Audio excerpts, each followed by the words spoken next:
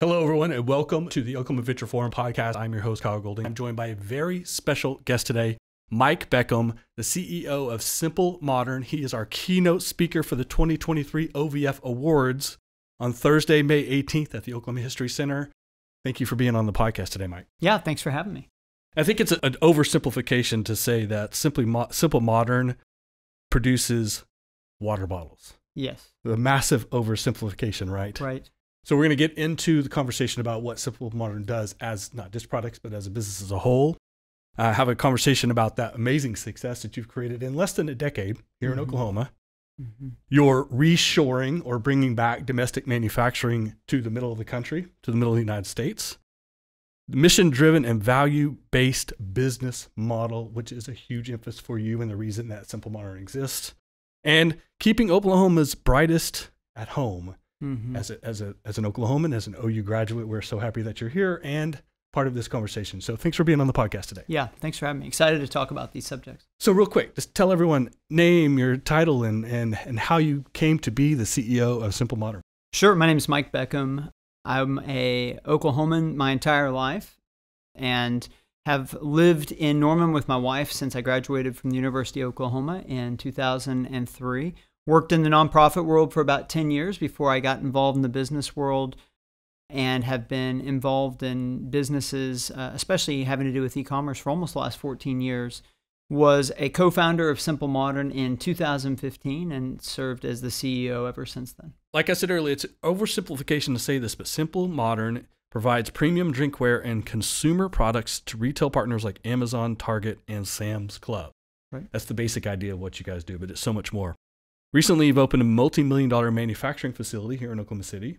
In Oklahoma City or in Moore? Because your headquarters it's is in Moore. technically in Oklahoma City. It's right by Tinker, but it's technically in Oklahoma City. And your corporate headquarters is in Moore? Yes, that's correct. Yeah, plans to use the 150,000 square foot manufacturing and warehouse plus a remainder for office and meeting spaces. Yeah, so we're actually quickly filling it up. I think there's going to be very little office space by the time we're all said and done. We also are doing a bunch of our customization there, and quickly finding ways between storing inventory, making new products, customizing products to use all the space.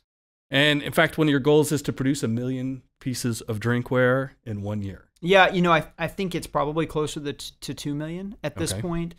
We have the machinery and the equipment to go much bigger than that. Some of it is being realistic about how aggressive should we try to be when we've never done this at this kind of scale before. So I think for us, it's a good stretch goal to say, hey, can we make 1.5 million, 2 million pieces? We sell probably about 12 million pieces a year at this point. So it's a significant part of our production, but also it just shows just how much stuff is being made every day to support the company. In fact, I was talking to our chief manufacturing officer, and he said internationally, we made 385,000 units just in the last 7 days.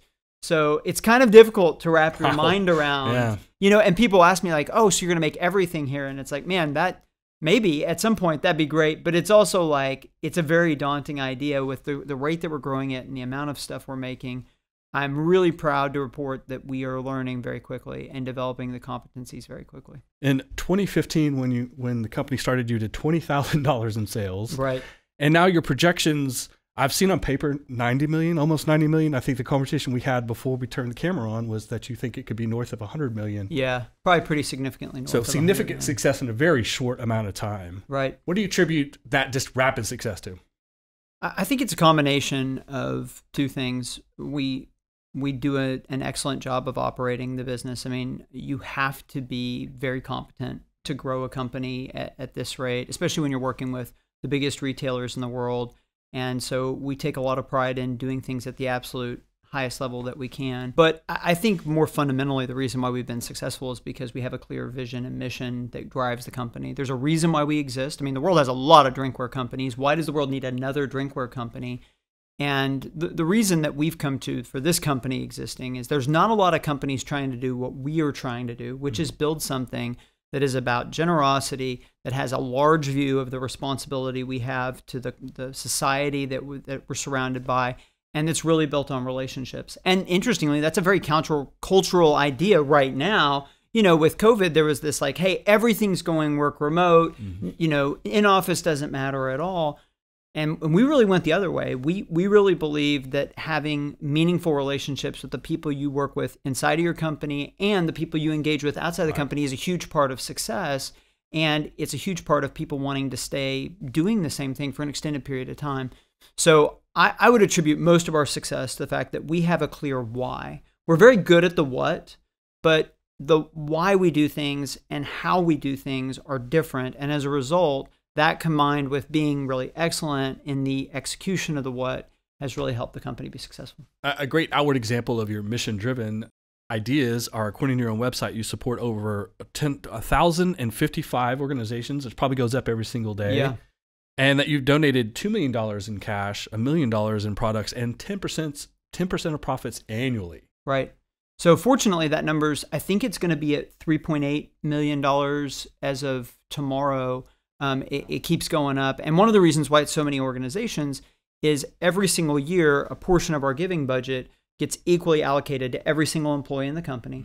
And what that looks like is several $1,000s worth of giving that every single employee is able to allocate to a nonprofit of their choice, which is certainly one of the big perks of working here. Another reason that you're Great Place to Work certified. Right. Yes. And but we're constantly asking ourselves, how do we more fully live this out? What does it really look like to be a generous company? And, I think the challenge is that we're surrounded in culture by a way of doing things that is not necessarily the best way to do things. It's just the way that things have been done in the last 100 or 150 years in our culture.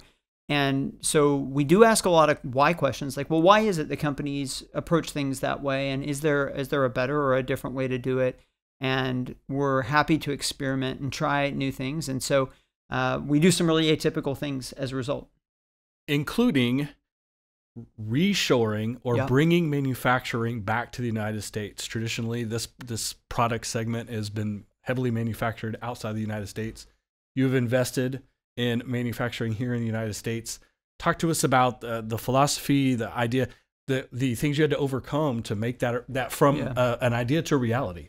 Well, I think high level, if COVID taught us anything, it's that having so much of our supply chain concentrated and dependent on particular parts of Asia is probably just unwise. It's unwise because of political tensions. It's unwise because of logistical problems. Like if all of your antibiotics come from a certain place in the East and you, for whatever reason, can no longer trade or you can't adequately get things moving from there, like that is a bad situation. So we experienced that, I think, as a culture as a whole. I think more specifically, we looked at it and said, this is an opportunity for us to pass more value to the customer, for us to employ more people, for us to more fully, embody the mission that we want to be a part of. And so there were a lot of wins. There's a lot of challenges. I mean, I think in general, one of the reasons why people don't do it is it's expensive. It takes long-term thought processes, and most companies in our country that are not privately owned think on a quarterly basis because they've got to please shareholders. Right. So you have to have enough capital that you're willing to really make an investment and enough vision that you're willing to think in 5 or 10-year chunks. And it turns out that's actually in fairly short supply. So, but when we looked at it, we just thought this is worth doing and this is a no-brainer. And yeah, it's going to be difficult, but you can kind of abstract and just say, how do great companies make money? And the way that great companies make money is they make money by doing things that are hard or impossible for other people to do, right? Right. Like that's why you get paid by the market, because you're doing something difficult and something that's not easy. So we looked at it as, hey, this is just another competitive advantage, another way to live out our mission. And oh, by the way, there's a chance that there's a future where like you can't get products from China or, costs make it prohibitively expensive. So we've been really happy to partner with Walmart and some other organizations that have been very excited about the idea of bringing domestically made Triton plastic products. And we're examining, hey, can we even make insulated stainless steel and some of our other products here domestically? In fact, you've invested $6 million since the beginning of 2022 on specifically that, on manufacturing, not just in the United States, but here in Oklahoma. Yeah, absolutely. So my view of manufacturing, and this is true not just in America, this is true globally, is automation is here, the artificial intelligence, the automation, the mechanization of things. There's factories in China that they call lights out factories, dark factories, because they never even turn on the lights because it's all done by machines. And this is the future of manufacturing. It's going to be this partnership of man and machine. And so when we set out to build this factory, we said, we're going to invest the kind of money where we can create really high quality jobs. I don't want to create jobs where somebody's just moving something from one place to another over and over again. I want to create the kind of jobs where people are able to kind of program and control and use automation and robots to work effectively, where we're creating, jobs that somebody wants to hold for 10, 20 years. It's not replacement of jobs. It's just a transition as to what you are doing within the process. Yeah, absolutely. And this is always one of the fears of technology and automation is like, oh, it's going to take all of our jobs. And it's like, it does destroy jobs that did exist, but new ones are created, right? Replacement. Exactly. And that's where we want to be as an economy. You want to be on the front end of where jobs are being created. Where you don't want to be is being disrupted, where all of the jobs that your people have are the types of jobs that are going away. And so this is one of the ways where having entrepreneurship and innovation in our community is vital for our economic future, is that we are at the forefront of that, as opposed to kind of holding on with our fingernails to the way that, people made money here 20, 30 years ago. And there's a great amount of logic that if you're going to reshore, bring this manufacturing back to the United States, that Oklahoma is a perfect place to do that. It is shockingly, when I talked with the person who owns our primary manufacturer overseas, and we talked about different elements. So we at one point we explored a joint venture. They were shocked at land prices. Mm-hmm. They were like, surely you couldn't do that. The land must be too expensive. And I was like, no, not in Oklahoma. It's not. Right. Some of the things, whether it was labor or land, there were just some assumptions that weren't true about what it would take to really stand up an operation here. So I agree. There's a lot of, we've worked with several different groups, from the Chamber of Commerce to the Oklahoma Manufacturing Alliance. There are a lot of different organizations, incentives, and structures in place to make it very possible to stand up manufacturing here. And then you have distribution from the center of the country. Yes, absolutely. And that is non-trivial for sure. Like being able to, whether it's working with a company like Walmart that'll come and pick up product from you, and they're able to then take it to a distribution center that's in the center of the country, and they have less distribution costs getting it to all of their different Walmarts. Or if it comes to shipping out orders from e-commerce, you're really creating an efficiency of not having to, create additional shipping, which is inefficiency that ultimately the customer pays for.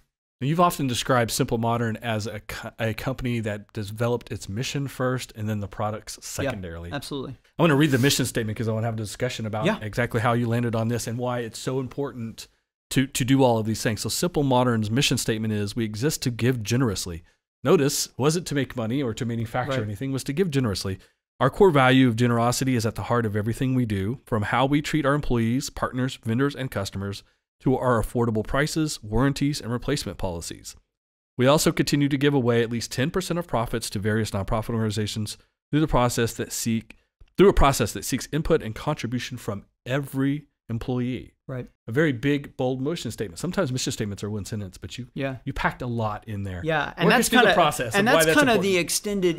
Sometimes we will just say the mission statements, we exist to give generously, and that's kind of you kind of did the more full version of it. But it is quite simply, what would it look like if you created a for-profit company? The reason the company existed was to enrich the lives of every single stakeholder that it interacts with: the customer, the employees, the community, the nonprofits that are both locally and internationally that we work with, the shareholders. We live in this very one-dimensional world right now because of the way that the capital structure of most companies have developed, where the shareholder is preeminent and everything else is a very distant second, third, fourth. And so we're just asking the question, well, what if all of those groups are important? Like, we're unapologetic. It's capitalism. It's a for-profit company. It matters making a return for the shareholders, but not at the expense of it being fantastic for the employees, not at the expense of the local community, not at the expense of the customer having to pay more than they should and not giving the customer amazing value. And we try to live in that place where you're holding in tension all of the different stakeholders and saying, how do we create a company where everyone wins together? And it turns out, not surprisingly, if you do that all those stakeholders get really excited about helping you win, right? Buying your products and continuing to help you in your mission. engaged employees, engaged Sure. vendors, relationships, etc., all the way up and down the value chain. Yeah. And if it weren't for Simple Modern's success today, there would be a lot of people would tell you that's simply impossible to do. Well, I think it's difficult to have vision for something that you haven't seen examples for. And one of the things we want to do is be an example that, yes, you can do something different. I definitely think, we're at a stage in our life cycle as a company where most companies, if they become this successful, they just sell. They sell to PE or they go public or whatever. And a lot of the things that made them special in the first place start to drift away. We're excited about going into the next stage of our growth as a company with the same leadership team intact and with a continued hunger and focus to recognize the mission at a larger level. Sadly, that's missing a lot in our culture, but we view a part of our responsibility is there are many people now watching the brand, both in the state and nationally, and we see that to be a stewardship of, hey, we're going to give an example of there's a different way to do things so that people can look at it and say, I want to build something like that. Not exactly that. And I'm really open about this. I don't think we figured out the best way to do things. I don't even know that there is a best way to do things, but it's worked for us. And to the extent that people can look at our culture and our mission and can take pieces from that as inspiration to build something similar, I'm all for it. And now as we're reshoring or bringing manufacturers back to the United States, back to Oklahoma, there is a cascade effect, a domino effect around manufacturing in Oklahoma because you're here, because people are being employed and they're taking their paychecks and putting that into the local economy as well. But people to be your vendors, to be your distribution partners, to be involved in the success of the business as it moves forward, simply because of their geographical location and the synergy that can be created that way. Well, it takes a real ecosystem to make some of these things possible. And this is one of the things about China that they've done an excellent job of developing, and we simply have not, is they've created a really robust ecosystem of people that do all of the different things that you need to manufacture effectively. And from a variety of reasons, we could talk from political to economic reasons why America does not have that same backbone. But I think it's pretty clear that we're going to need that kind of a backbone, that just because globalism has helped and the internet has helped us to be much more global in our thinking, there are times for safety reasons or political reasons or just logistical reasons why you need to have capabilities domestically to do certain things. And so we're probably at the front end of that movement. And hopefully what people like us doing this helps to create is more of that kind of ecosystem here, where it's that much easier for the next company who wants to manufacture here because they've got people like us that they can talk to, but that they also, that there's more vendors selling the things that they need, and it's just a more robust ecosystem. And more understanding of the non-traditional idea of risk and things like that have been dispelled. Right. And the opportunity and the advantages are where the focus should be moving forward. Yeah, absolutely. I mean, from the outside, I think our manufacturing venture has seemed much more risky to other people than it seems to us. Now, we're uniquely positioned because we've created a brand and we're not a contract manufacturer where we're just manufacturing for somebody else. And I think there are some situations where it is more risky when you're saying, hey, I don't actually own the kind of demand piece of the equation. I'm kind of a middleman that's helping to fill orders for somebody. But the way we've done it's been vertical integration. Hey, we've found a lot and created a lot of demand, and now us vertically integrating our operation really has just led us to be able to offer more value to customers. As an example, at Walmart, we are going to be offering some items next year that we offered this year. We will offer them at less expensive retails, and they will go from being made internationally to domestically. We've been able to take it from international to domestic and offer it at a better cost to the customer as a result of the investment we've made. Something most experts, I'm doing the air quotes, experts would tell you can't do. Right, right. Also, most of those experts, to continue to do my air quotes, those experts will say manufacturing in the United States is not viable, and you can't do that in Oklahoma, right? How many times have we heard that in our lifetime? So as an Oklahoman, as someone who likes to dispel these myths and specifically is invested, and you told me earlier that you intend to spend your entire life here in Oklahoma, you are also in the forefront of an example of Oklahoma keeping our best and brightest at home. Right. You're a product of OU, the multitude of OU graduates that are working here as well. So what does it do for you as a CEO, and how does it make you feel being able to make the connection back to the university. And I know you've done some teaching there and you have a program there, et cetera. So let's talk about what you're doing at OU and how you're trying to develop the future of business through the University of Oklahoma and what you're doing here with Simply Modern. Sure. So I would say first and foremost, the people in Oklahoma are certainly, I've traveled a lot. Some of the best people I've ever met in my life most of the best people I've ever met have been from Oklahoma. The character, the work ethic, and the intelligence, like Oklahoma can stack up with any place in the world. And we're really moving into a period in human history where geographic location is going to matter less than it ever has before. Great example is just in dating. Dating used to be completely geographic based, and now more and more it really is becoming a dating app dominated, kind of endeavor. And it's just an example. Like physical proximity used to be everything, and now it's not everything. And that's especially true with the internet and Shopify and Amazon and just the nature of the economy that we live in. So you can build something great here. You can build something great in Madagascar. You can build something great anywhere where you have an internet connection. Right. And it really becomes about drive. It becomes about want to and drive and growth mindset and a willingness to work on something long enough to develop the competencies and the skills to do it at an elite and an excellent level. And those people exist all over the world. And I tell this to students all the time. They are coming out of a period in American history where if you were just born in America, you were going to do great compared to somebody who was born in Myanmar or, wherever, Bangladesh. That's not going to be as true over the next 40 years, right?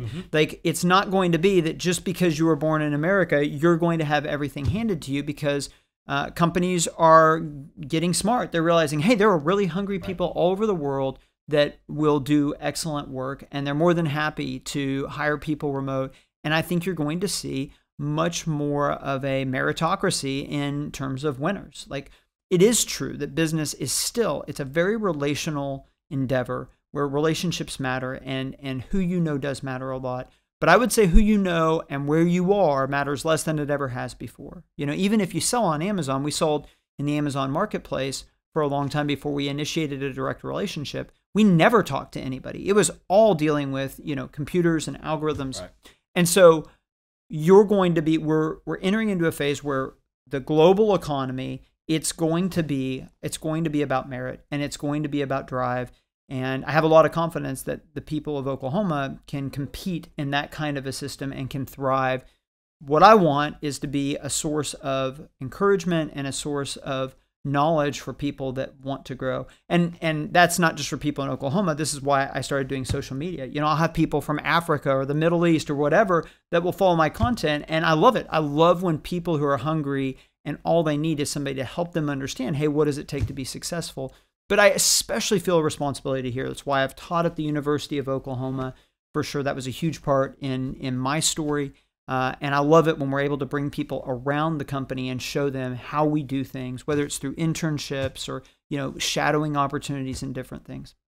So as you could tell from this conversation, Mike is going to give a very interesting keynote address for the 2023 OVF Awards. Those are on Thursday, May 18th. I wanted to have this conversation with you today, Mike, because I want as many people to get in the room as possible and to hear this presentation, but also engage in all the things that Oklahoma Venture Forum is doing as well. Some of the awards will be given away that day will be the Economic Impact Award, Venture of the Year, which I hear you guys might be nominated for, and it'll be a hard one to beat, but you never know. Most Promising New Venture, that is presented by the Oklahoma Business Incubators Association, the Entrepreneurial Champion Award presented by Oklahoma Innovation Technology Alliance, and the Incubator Tenant of the Year presented by the Oklahoma Business Incubator Association. A full-packed program, a great keynote speaker, a lot of business expertise, leadership, and innovation in the same room together, coming together to make each other better, celebrate each other's victories, and continue this process of making Oklahoma an extremely successful and viable business opportunity. Thank you so much for being on the podcast today, Mike, and looking forward to that keynote presentation on Thursday, May 18th. Thursday, not Wednesday, Thursday, May 18th. Thanks, Mike. Looking forward to it. Thank you.